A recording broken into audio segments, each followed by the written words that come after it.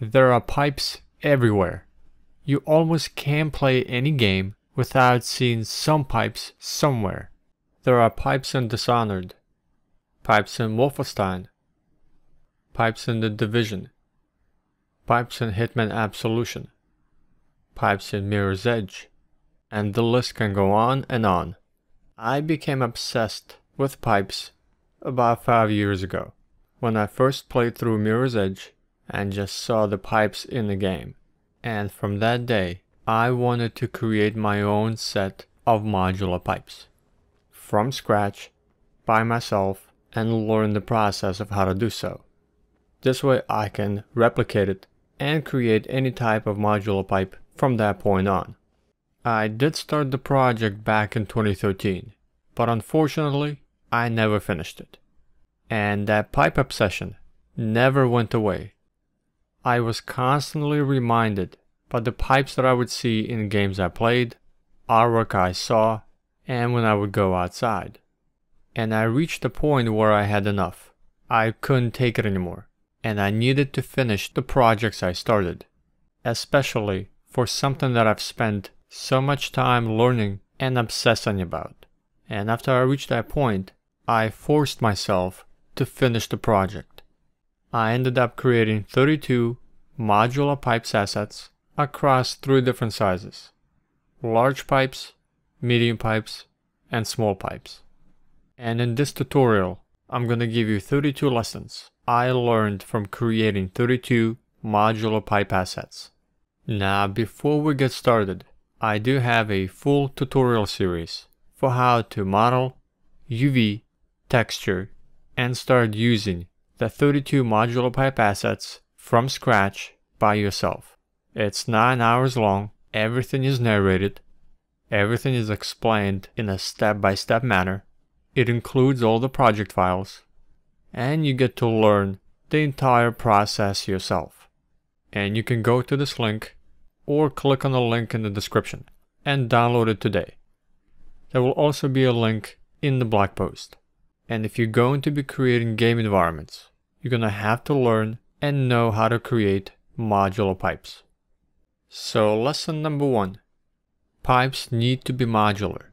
They need to snap together to construct a variety of configurations and different networks. To make this happen, 3 things you must keep in mind. Each pipe has to be created on a grid. You must control pivot points, and you have to test the pipes before committing to the final set for modeling. Now, of course, sometimes you'll have a unique set of pipes that won't be reused anywhere else, and they won't be modular with any other pipe. But if you want to have high level of reusability, the pipes have to be modular. Every single one of them has to work with each other. Lesson number 2. You will need 3 different pipe sizes: large, medium, and small. For maximum reusability and variety, you should create 3 different pipe sizes: large pipes, medium pipes, and small pipes. And you should be able to juxtapose all 3 different pipe sizes together within a single scene and within a single view. Having these 3 different sizes will give you the most flexibility out of your modular pipes, so you can use them in a variety of different environments. Lesson number 3. Determine pipe sizes and dimensions early. Figure out what pipe sizes you need and what their dimensions are going to be before starting to work on them. For this, you want to spend a couple of hours doing some modeling tests. Open up Maya or whichever modeling software you're using and just start getting a sense for different pipe sizes, dimensions, and proportions. Decide on a standard you're going to use for the rest of the project and that every pipe is going to follow. For example, for large pipes, I decided to have a radius of 50, subdivision axes at 24, and for straight pipes, the length at 500 for the largest pipe and 200 for the smallest pipe. For 90-degree turn pipes, I decided to have 8 segments. This creates a nice, smooth curve that looks good and isn't too high poly. But to get these values, I had to test and go through a lot of throwaways before reaching on the numbers that I'm going to use. Also use a human reference scale inside your 3D modeling software to judge proportion. A simple box will do. In my LT, I used a box with the width and depth set to 60 and height set to 180. And I also exported these simple meshes to Unreal Engine 4 for early in-game testing, because you can never be too sure until you test scale, dimension, and proportion in-game from the player's point of view. Then once you're happy with their sizes, it's time to begin modeling. Lesson number 4. A word on specific styles and creating highly reusable pipes. The more unique you make your modular pipes, adhering to a specific style, the less adaptable they can be for other projects. I wanted to reuse these modular pipes, not just in one project, but in many others. For example, in Dishonored, the art style is very specific and very stylistic. The pipes here are less adaptable to other game projects, unless they're using the same art style. While in Battlefield 3 and 4, the art style is more realistic. Pipes in these games are something you might see in everyday life, so this makes them highly reusable and flexible, not just in Battlefield 3 and Battlefield 4 games, but in other similar environments. So I decided to create clean, modern, and semi-realistic pipes you would see in everyday life, to make them extremely versatile to be reused. And the art style of the pipes will depend on the environment you are creating. The style is decided ahead of time, but the process to create them will be the same. You will still need the same set of modular pipes. You will need straight, angled, 45 degrees, 90 degrees, 180, three-way and the four-way pipes, and so on. Lesson number 5. Use the bridge tool for 90 and 45 degree angle pipes. Position two straight pipes like this. The distance between them is where the curve will be created. For a wider angle, position them further apart, and for a tighter angle, position them closer. Then combine these two objects into one. Then select edges on both of the pipes or the faces. Go to Edit Mesh and choose Bridge. Set curve type to blend and give sufficient amount of segments. As I mentioned before, I chose 8. You can then delete the geometry for the two straight pipes, leaving you with the 90 degree or the 45 degree turn. Lesson number 6.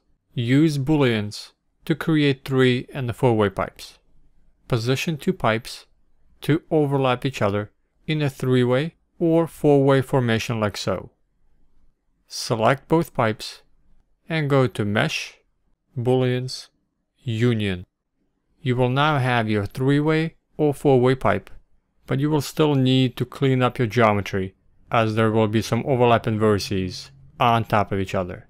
So you'll just need to go through and merge them. Lesson number 7. Model the pipe caps and the pipe bolts separately.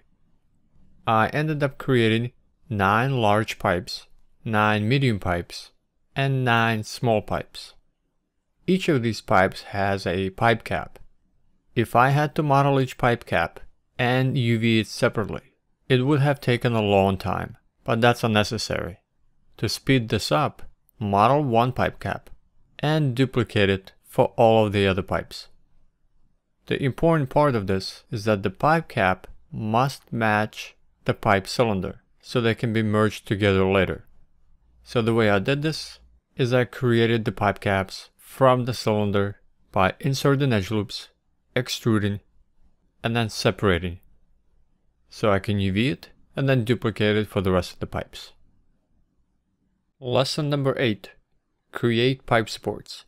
Pipes by themselves will get you pretty far, but for longer and taller pipe network configurations, you will need pipe supports to help distribute their weight. I created 2 supports for large pipes 2 supports for medium pipes, and 1 for small pipes. I had to plan and test at what height to create these supports and how they can be reused. I created large pipe supports that can be used as 2 different height variations with the same mesh. And I could also reuse the same pipe supports from the walls or from the ceiling, so they don't always have to be used on the ground. For medium pipes, I created a ground support, and then 1 support that can be used from the ceiling or from the walls.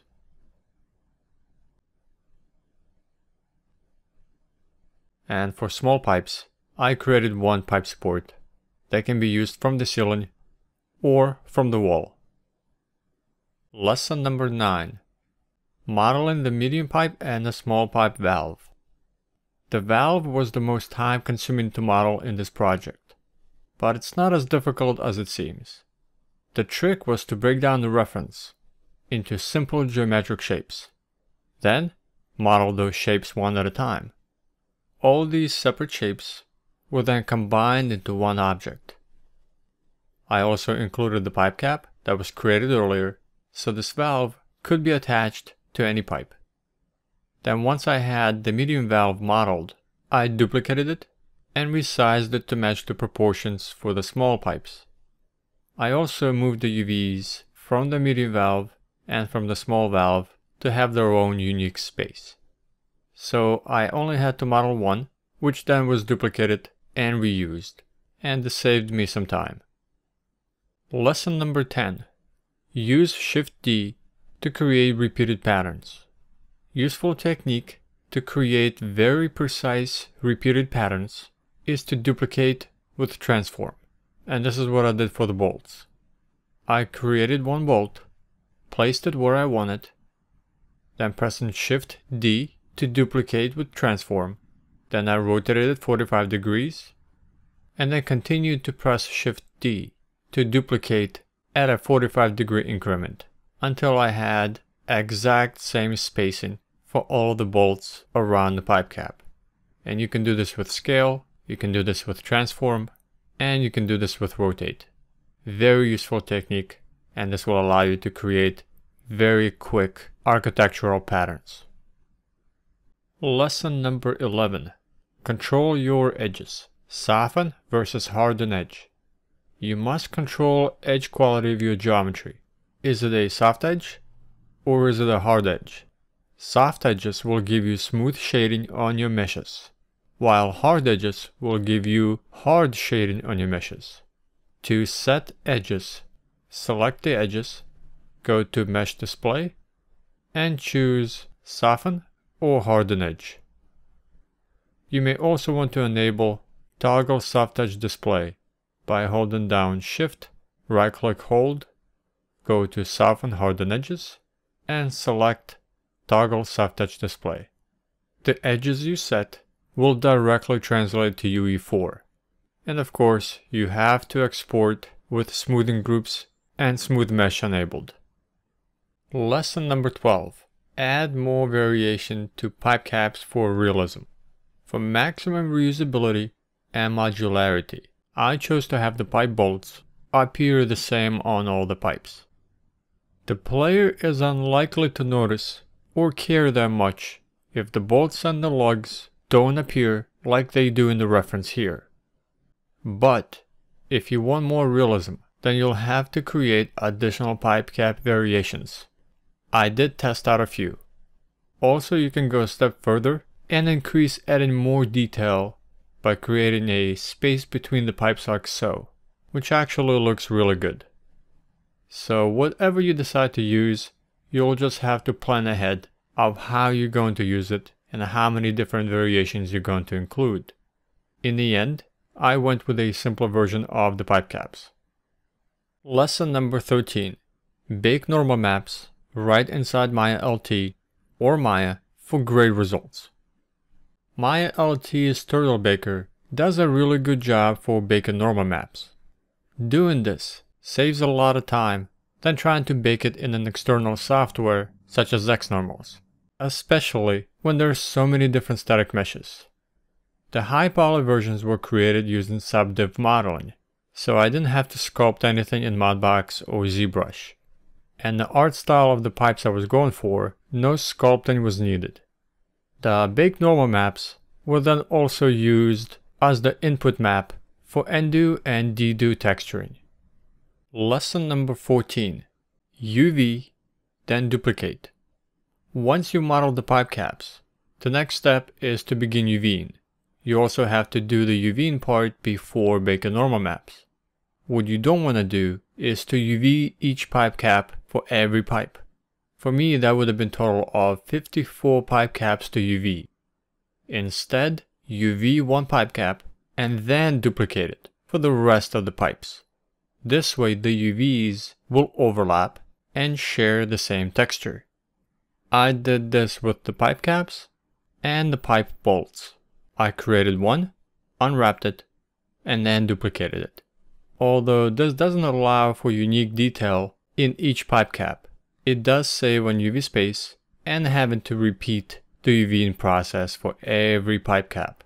You could at that point lay out the UVs differently and give each pipe cap the unique UV space.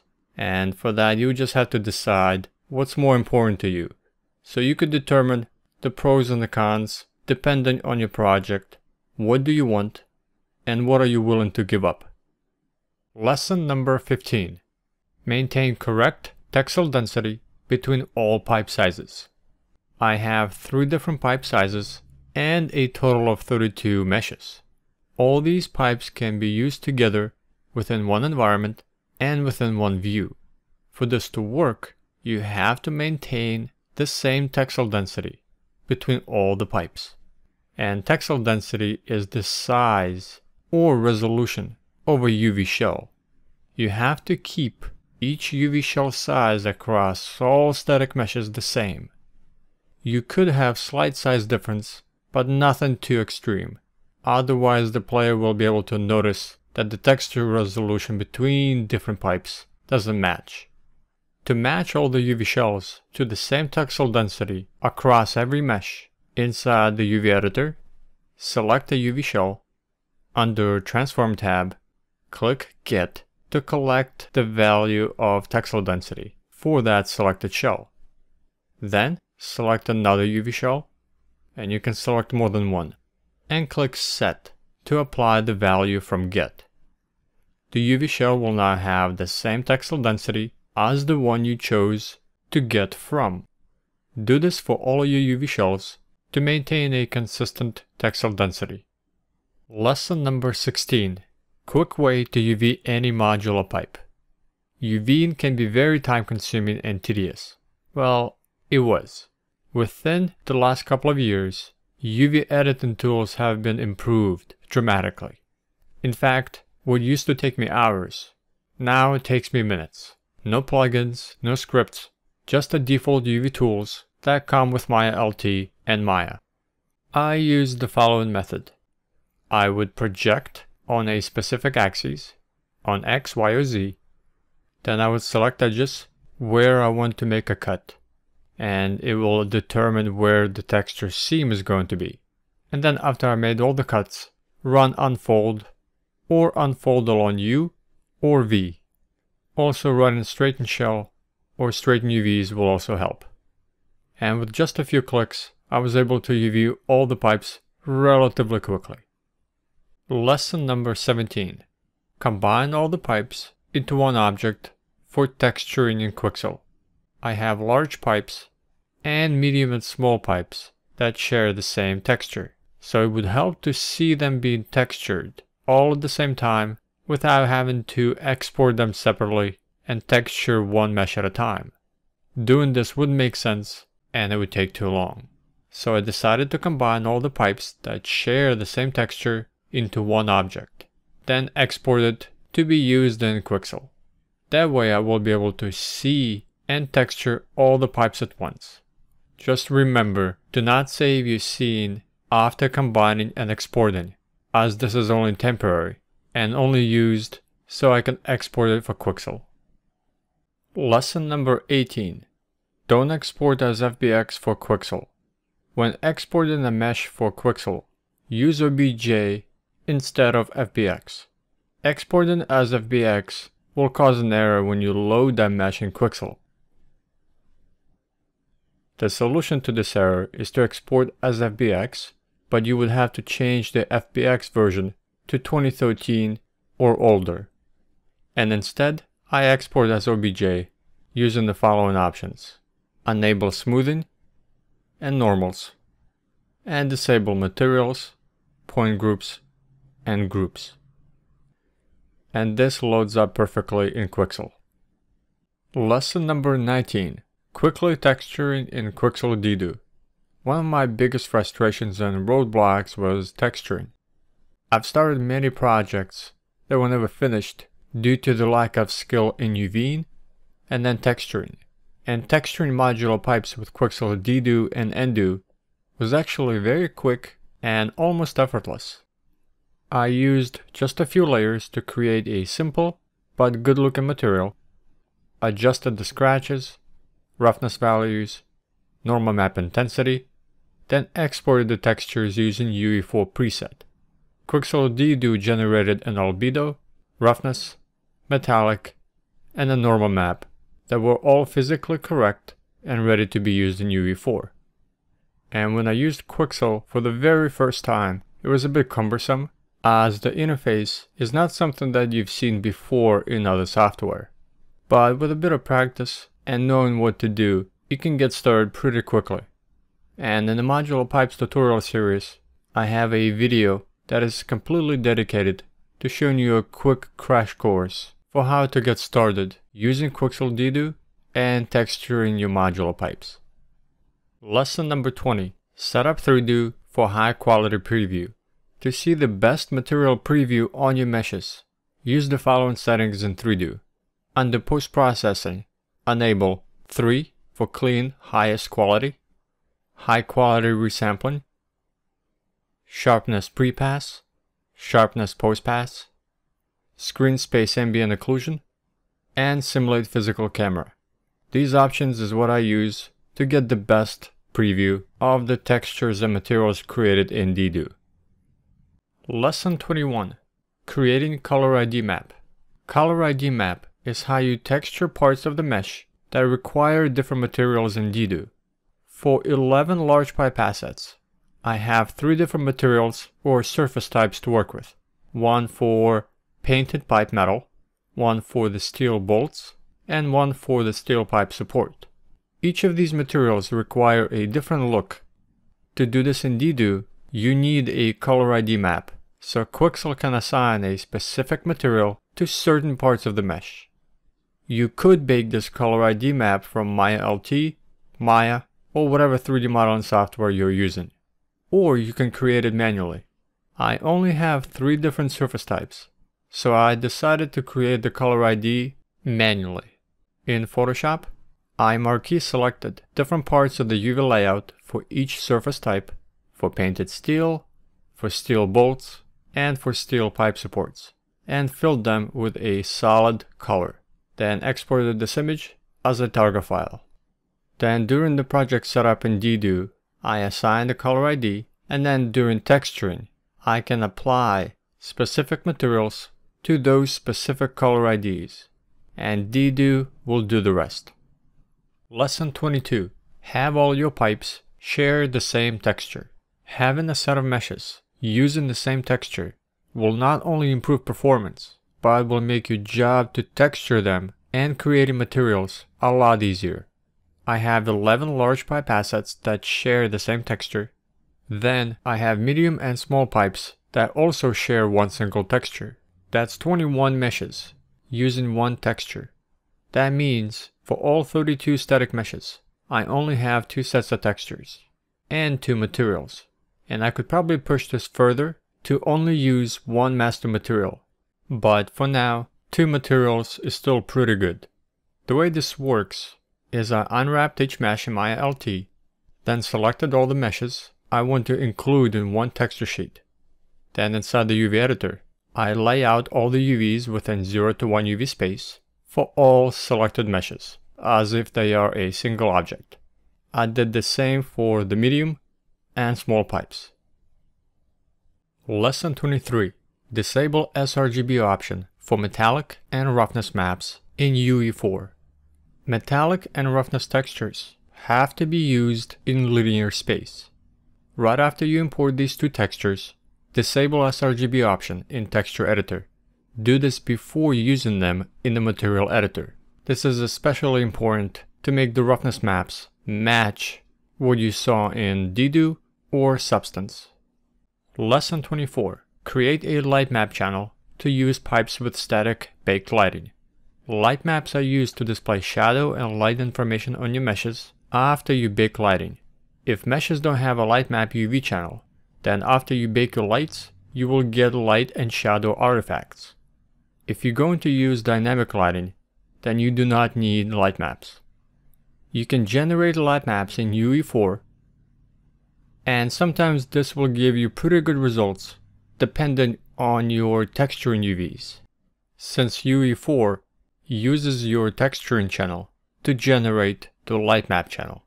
Sometimes this works, but sometimes it doesn't. For more consistent results, you should create a second UV channel inside your 3D modeling software and UV that object specifically for light maps. You may need to split some UV shells, separate others, and light map channel cannot have any overlapping UVs. You also have to make sure you have sufficient UV space padding between each shell. In Maya LT, if you go to UVs, then choose Copy UVs to UV set, and then copy into New UV set. This will duplicate the texture UVs into a new channel which will be used for light maps. And then you can unwrap it specifically for light maps, export it, and UE4 will use that channel for light maps. Lesson 25. Why your re-imported light maps don't work. Light maps are created later in the process, but you usually export your meshes to be tested very early on, usually during blackout stage. When importing static meshes into UE4 for the very first time, I disable generate light maps. I don't want UE4 to generate them for me, and since I haven't created them yet, because it's too soon, I'm just testing. Then later on, when I end up creating the proper light map channel and UV specifically for light maps, I re-import the mesh to test it. But when I do that, the light maps won't work. You will still receive light map UVs are overlapping error. To fix this, you have to change the light map coordinate index to 1 for each static mesh. So inside the static mesh editor, under General Settings, change light map coordinate index to 1. Bake lighting and your re-imported light maps will now work. Lesson 26. Using material instances for color and roughness changes. I wanted to have different color pipes just like in Mirror's Edge. White, red, blue, yellow, orange, and so on. You don't need to have a separate texture for each pipe color. All you need is a material instance. Right-click on your material, choose material instance, and then apply this material instance onto the static meshes you want, and then adjust the color. Now, of course, you have to set this up inside the material editor, so UE4 knows what to change through the material instance. For color change, I used Blend Overlay node combined with Albedo texture and a concentrate vector node. You could also use Multiply instead of Blend Overlay. And I also set up a way to adjust and control the roughness of the pipes. Lesson 27. Reusing existing textures as masks. I had to mask out the bolts, valve rods, and pipe supports, so the color change and the roughness intensity from the material instance doesn't affect them. In my case, for large pipes, I was able to use the metallic texture as a mask. I plugged the red channel from the metallic input into the roughness setup using Linear Interpolate node and successfully masked the bolts, the valve rod, and the pipe supports from being affected by the material instance color change and roughness intensity. You may have to create a separate texture to use as a mask, but sometimes using metallic texture can work. And that's what happened when I used it for large pipes. In the case of medium and small pipes, metallic texture did not work. So for that, I did have to create my own custom mask. Lesson 28. Pack mask textures into RGB channels. Since I had to create my own custom mask to be used with medium and small pipes, I utilized channel packing. This means that when you create your mask, you place that mask texture into a single channel. That way, you can place up to 4 different masks into one texture. 1 into the red channel, 1 into the green, 1 into the blue, and 1 into alpha. Then in UE4, you would use individual channels for the mask you need. Now, very important, when you import this mask texture into UE4, change the compression settings to masks no sRGB. Lesson 29. Create collisions in UE4 to save time. The time you spend on creating custom collisions in a 3D modeling software can add up, especially if you have a lot of static meshes. For many of these modular pipes, UE4 will create pretty good collisions right inside the static mesh editor. Under collisions, you can choose any of the available presets, but your best option is going to be outer convex collision. Here, you'll be able to adjust hull count, max hull verts, and hull precision. Play around with these settings until you find something that's not very complex while still maintaining its shape for proper collision. Then once you're done, save and test. Lesson 30. Creating custom collisions in Maya LT or Maya. Collisions created in UE4 will not always work. Sometimes you'll have to create more precise custom collisions inside your 3D modeling software. And I had to do this for quite a few pieces, such as the large pipe supports. Here are some guidelines I followed. For collision primitives, use simple geometric shapes, cubes, cylinders, spheres. These collision shapes must be closed, so that means you do not delete any faces and avoid extruding any geometry. These shapes must be convex and they cannot be concave.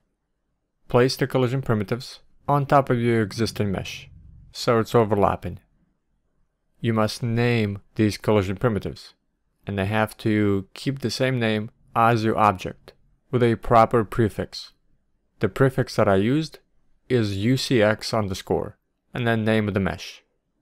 If you need multiple collision primitives, then add an underscore and a number at the end of the collision name. So for example, UCX_, name of the mesh, _00. And then for the second collision primitive, you would change to 01, 02, and so on. And then you would select everything and export it as one object. And then UE4 will recognize the names of the object and the collisions and use those shapes as collisions. Lesson 31. Do tests and construct scenes with your assets. Once you have all your pipes created and imported into UE4, it's time to have some fun. Give yourself a few hours or a couple of days to experiment and get familiar with using modular pipes. First, I created a simple BSP environment, then placed these pipes into it. I used BSP to block out to get a sense of space and scale, and then I inserted the pipes and positioned them around the environment. In the end, I could take this environment further, replace the BSP, add additional static meshes, and post-process the scene.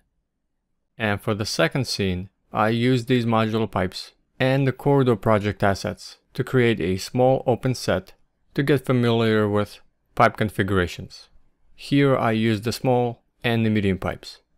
And then for the third test, I used the modular pipes and included them in a completed daytime and nighttime scenes that were created during the corridor project tutorial series. All this got me familiar with using these pipes and see what I could do. And lesson 32. Set up your project folders from the start to maintain high level of organization. Setting up a consistent and organized folder structure for all your project files will save you a lot of time as you work on your project. You will know where all your exported meshes are kept, where you should keep your saved textures, where to place your collected reference, and just where to store all your project related files.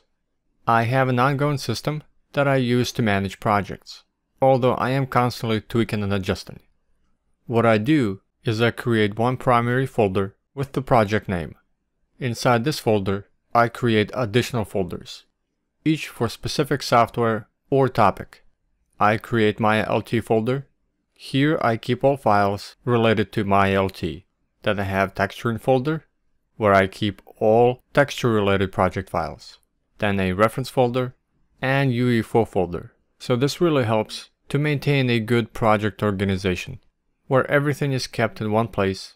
I know where to find it, and I know what to store and back up, so it's not spread out across multiple drives and multiple folder locations. So this was just a primer, the 32 lessons I learned as I worked on the Modular Pipes project. For a more step-by-step and in-depth, where everything is explained, narrated across 45 videos and 9 hours worth of tutorials on how to model, UV, bake normal maps, texture, export, import, and then use modular pipes from scratch to create environments with for your own projects, then you need to buy UE4 Modular Pipes project. I've been creating tutorials since 2008, so I'm not going anywhere. And if you have any hesitations, I do want you to know that I offer 30-day money-back guarantee. So if you don't like the tutorials, I will give you a full refund. And let's face it, if you're going to be creating environments, you're going to need to know how to create modular pipes. And there is finally a tutorial series just for you. And you will forever know and be able to create any modular pipes that you want. So learn how to create modular pipes today. There's going to be a link in the description box, and you can also find it on my website, worldofleveldesign.com.